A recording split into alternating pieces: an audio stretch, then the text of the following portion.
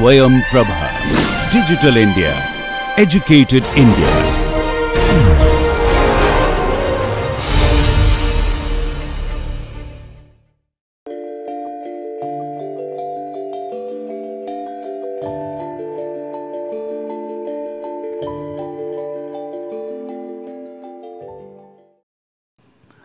So, welcome back and welcome back to our lectures on immunology, and we keep continuing talking about the B cell developments. So, for the last two lectures we were discussing mostly about the maturation of the B cells. So, how the B cells they become from the pro B cells, there is a progenitor B cells, they become the pre B cells, there is a precursors, and then finally they become immature B cells. In our last lecture we have discussed the genetic events that are occurring, particularly the VDJ recombination that is occurring in the different steps or in the different stages of the B cell maturation within the bone marrow. So, all these stages they occur in the bone marrow, but as we know or we have already discussed in our previous lectures, that the B cell activation occurs in the lymphoid organ, in the lymph node for example, and the activation and its differentiation. So, then it differentiates and then it class switches, the antibody class switching occurs. All these things, these events actually occur in the which falls under the whole humoral response. So, this whole humoral response which involves the activation and the differentiation, proliferation and differentiation of the B cells, this entire thing occurs in the lymph node. So, now what happens, what is the fate of a mature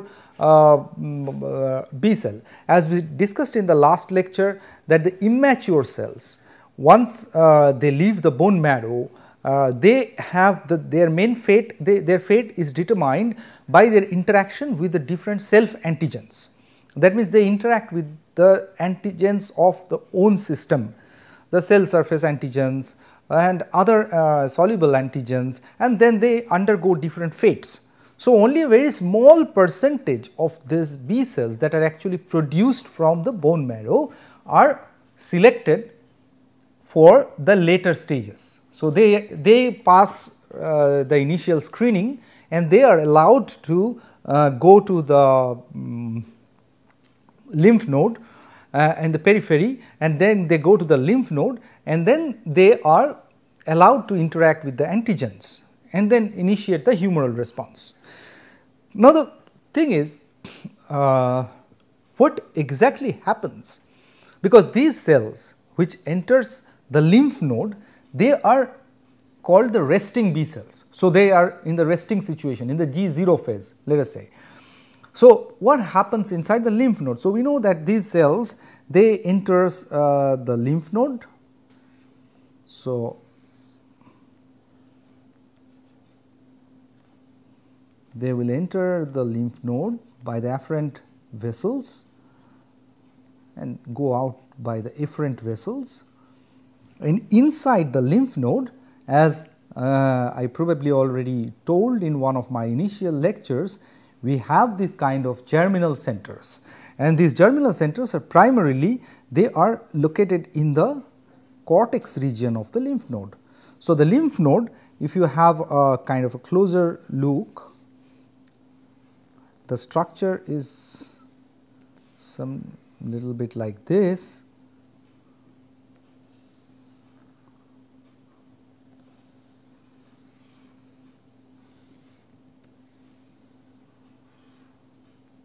And inside you have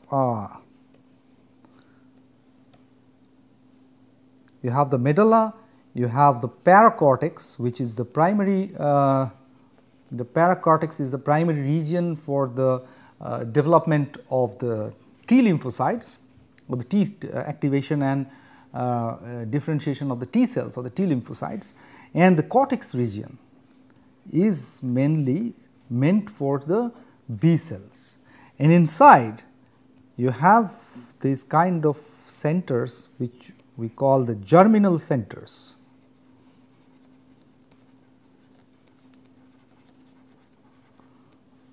And these germinal centers are actually the centers of the development, the proliferation and the differentiation of the B cells. So, these B cells which enters into the cortex region, they undergo activation.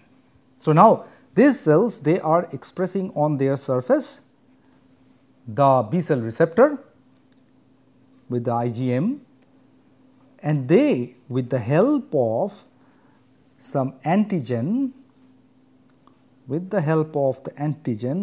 and the TH cells or the T helper cells. So, there are T helper cells in the paracortex region which actually interacts with their T cell receptors, and they send some signaling. These are mature B cells. So, these are mature B cells which are actually in resting state, and these mature B cells then they get activated. So, they are activated by this kind of T helper cells, they get activated and they enter into the germinal center, and the germinal center has two regions. One we call it the dark zone and the other one we call the light zone.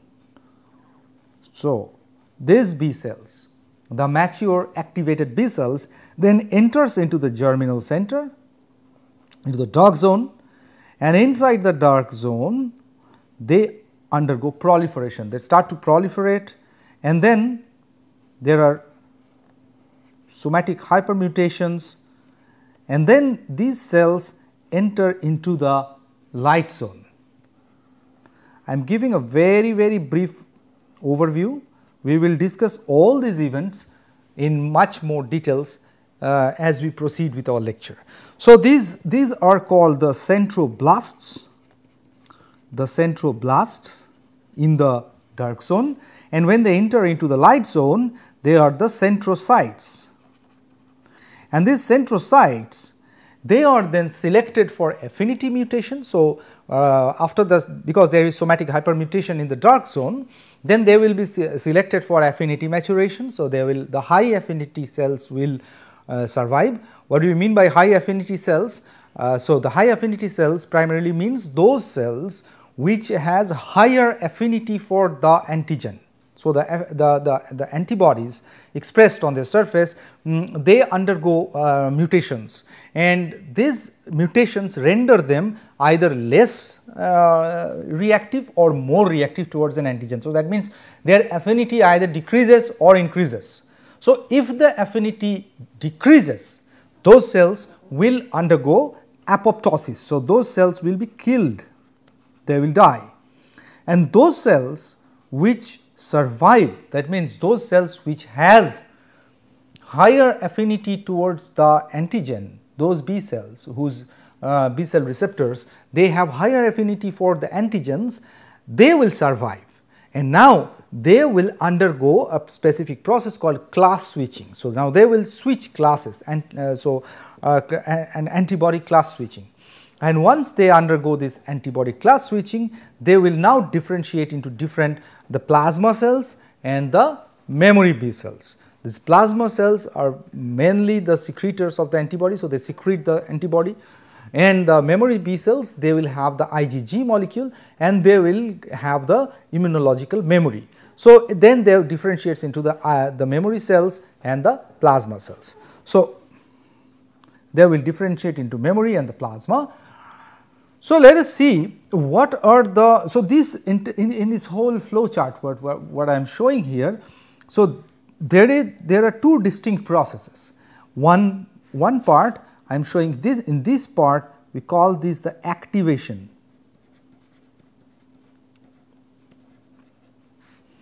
This is the activation part,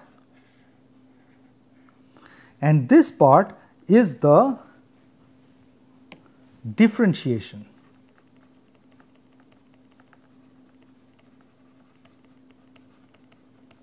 So, this part is the differentiation part of the B cells, and this part here we call it the maturation, the B cell maturation, which we have already discussed. So, we can see here in this flow chart that the B cell undergoes at least 3 distinct processes. One is the maturation, then the activation, and finally the differentiation into the different antibody producing B cells. So, now we have discussed about the maturation in our last lectures. In the last 2 lectures we have discussed how the B cells they maturate or develop in the bone marrow, and they leave the bone marrow, then they go to the peripheral organs, goes to the lymph node for example, and there they will start to get activated. So, the lymph node.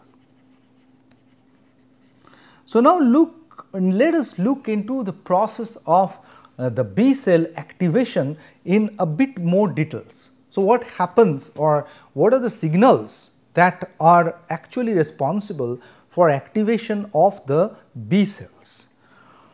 So, before we start, the first thing we need to mention is that a B cell can be activated by 2 distinct processes. One is a thymus dependent process, another is a thymus independent process. Now, what is a thymus dependent, thymus independent process? So, basically a thymus dependent process is a process in which the B cell gets activated by a direct interaction with a T cell or a T helper cell. So, with a physical interaction of the T helper cell, whereas in case of a thymus independent activation, it does not require a direct contact with a T helper cell.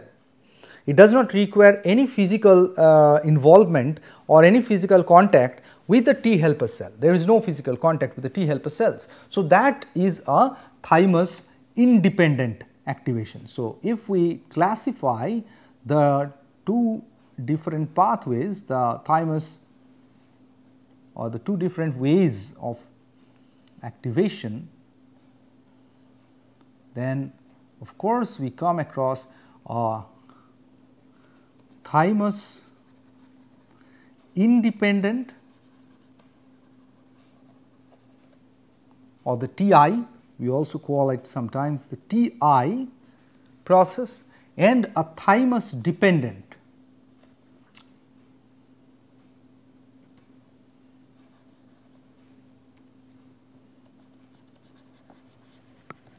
So, it is a thymus dependent process, which is also called the TD process. Now, we will discuss about the thymus dependent and the thymus independent processes separately. As we can understand, the thymus dependent process relies on its interaction with the T helper cells mostly. So, the thymus independent process is primarily initiated, or it's actually works in case of certain kinds of antigens. For example, small antigens like the lipopolysaccharides LPS, or in case of bacterial DNA, or as well as in case of some repetitive sequences.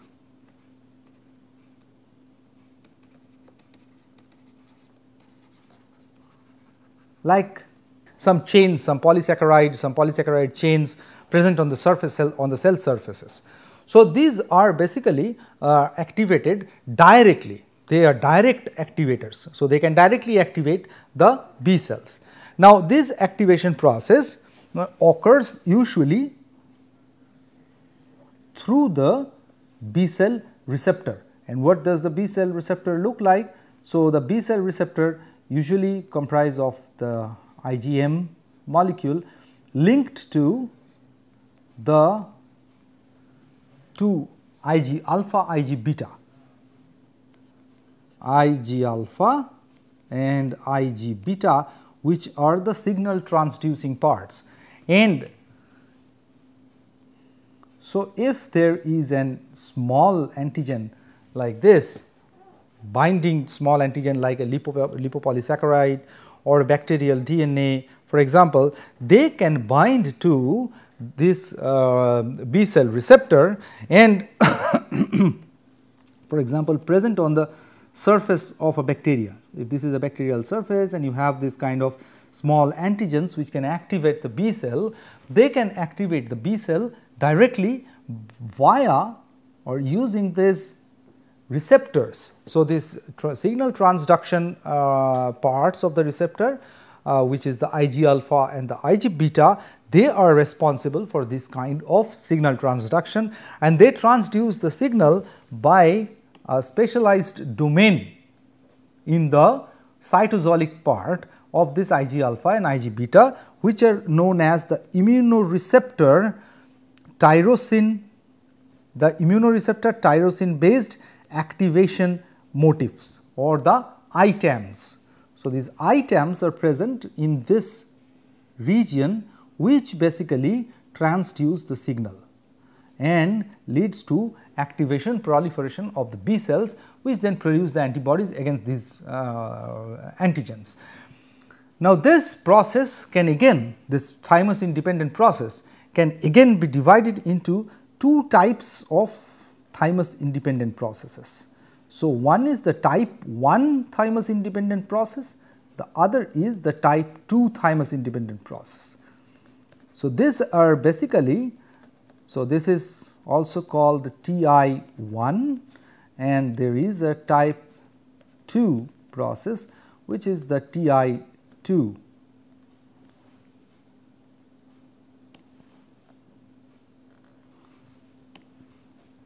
So, and basically these two types are classified on the basis of the type of antigen the B cell meets with. And type 1 antigens are usually the small antigens, like the LPS, for example, the lipopolysaccharides, the bacterial DNA, for example. These are actually the small antigens that fall under the type 1 thymus independent activation of the B cell, and type 2 are mostly these are the repetitive structures. This includes the repetitive structures.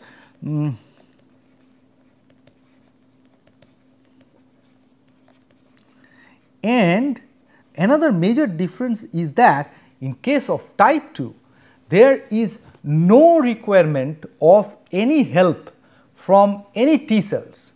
In case of type 2, it requires, so type 1 does not require any help or any indirect help from any T cells or any other cells of the immune system. In case of type 2, it requires help from other T cells as well as to some extent from the dendritic cells.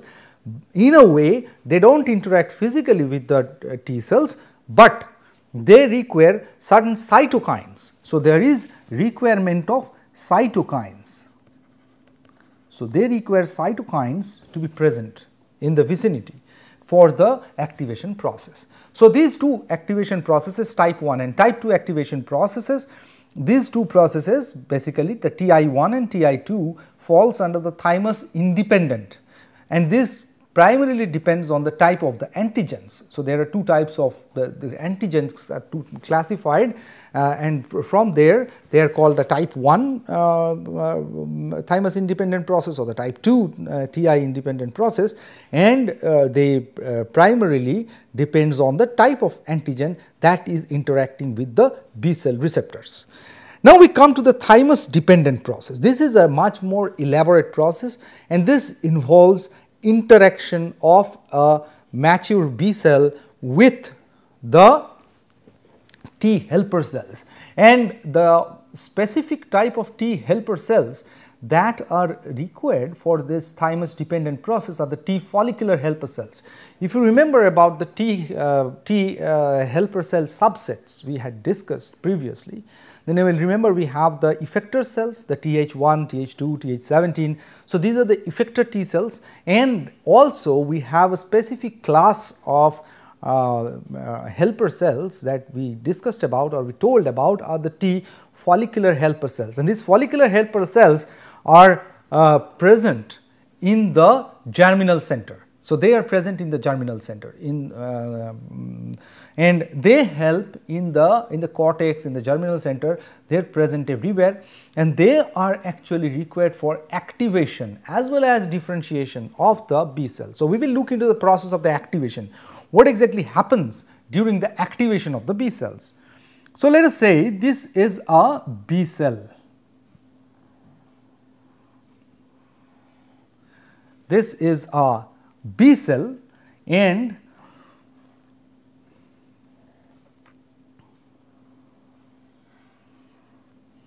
this is a T cell. So,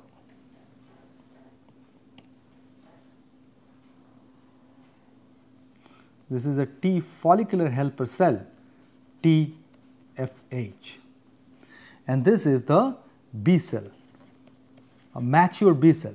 So, as we know that a mature B cell expresses the IgM molecule, the IgM and the receptor on the surface, and with the help of this IgM molecules on the surface, it can bind to the antigen, and this antigen binding can lead to receptor cross-linking. So, this normally the B cell is in the resting stage.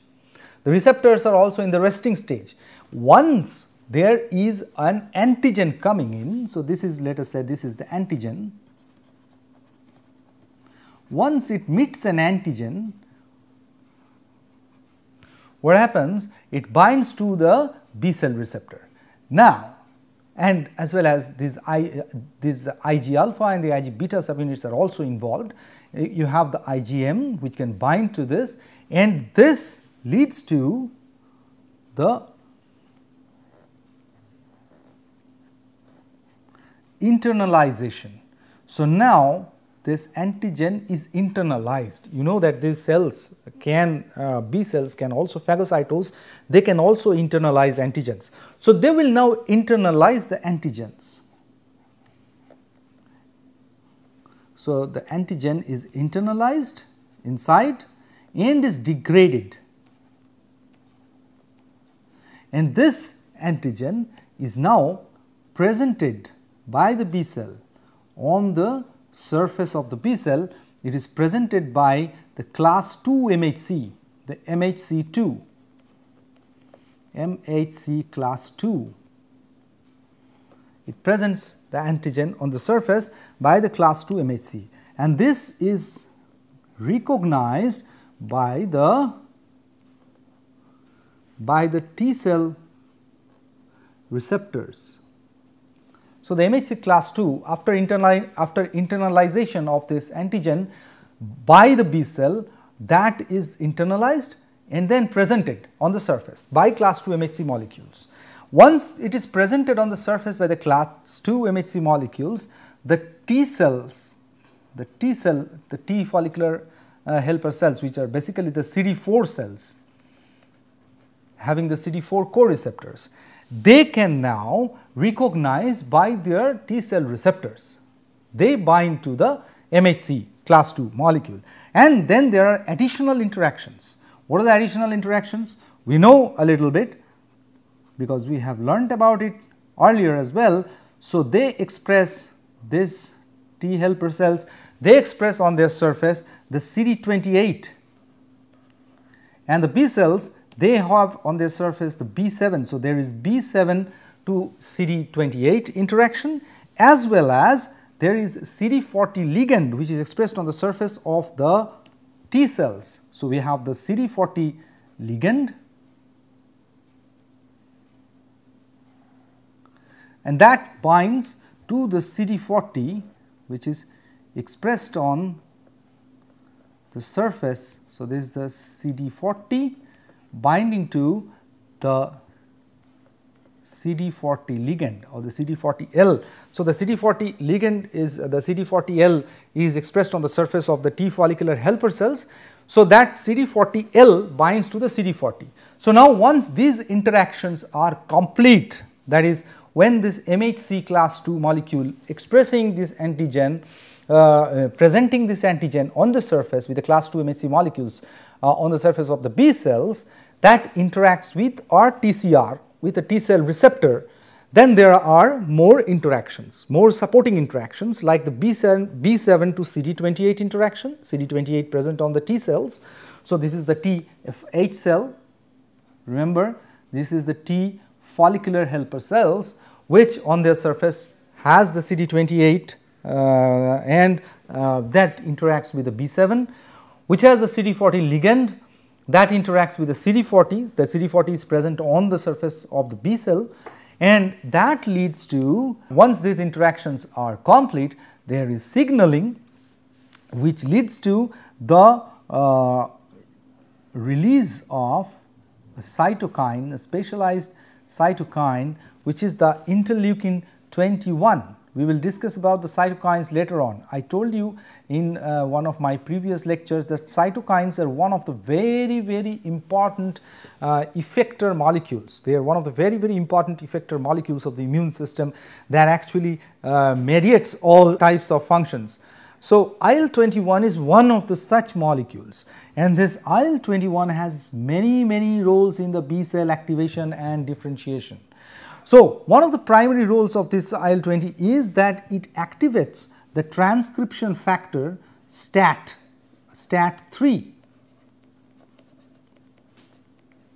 So, there is activation of the transcription factor, the STAT3. You probably have learned about the STAT transcription factors, that is a JAK-STAT pathway, where you have the JAK kinase and the STAT. We will also discuss about the JAK-STAT pathway more in details when we will be talking about the cytokines particularly. So, the STAT3 is then activated. So, there is activation of the transcription factor STAT3 upon induction of the interleukin 21. So, interleukin 21 comes when there is activation of this thymus dependent activation occurs. Then there is IL-21 and then there is STAT3, and what the STAT3 do is it now regulates the gene expression. So, it now enhances gene expression of those genes that are responsible for enhancing the B cell proliferation. So, now this will lead to the enhancement of or control or regulation of the gene expression, and that will lead to proliferation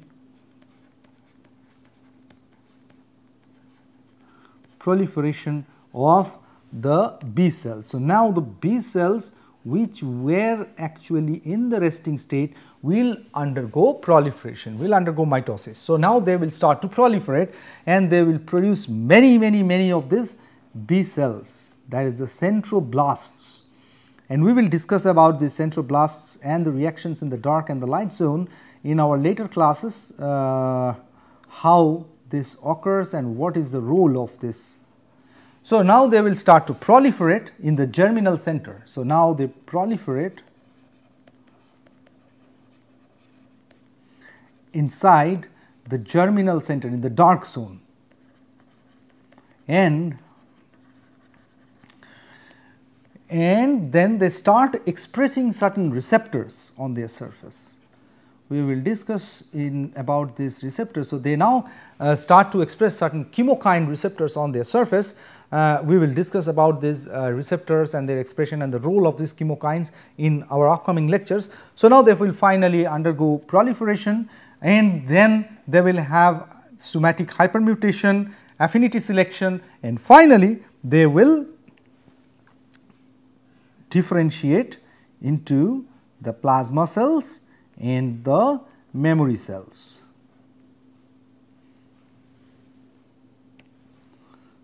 So, the final step is, so we are skipping many of the steps in between. In between there is a lot of other steps involved here in this region. After the proliferation, these cells will then move to the light zone, and then there will be selection based on the affinity, and then there will be class switching, and after all these events have occurred, there will be finally formation of the plasma cells with the specific antibodies, and there will also be formation of the B cells expressing the IgG molecules, the memory B cells, the memory and the plasma cells.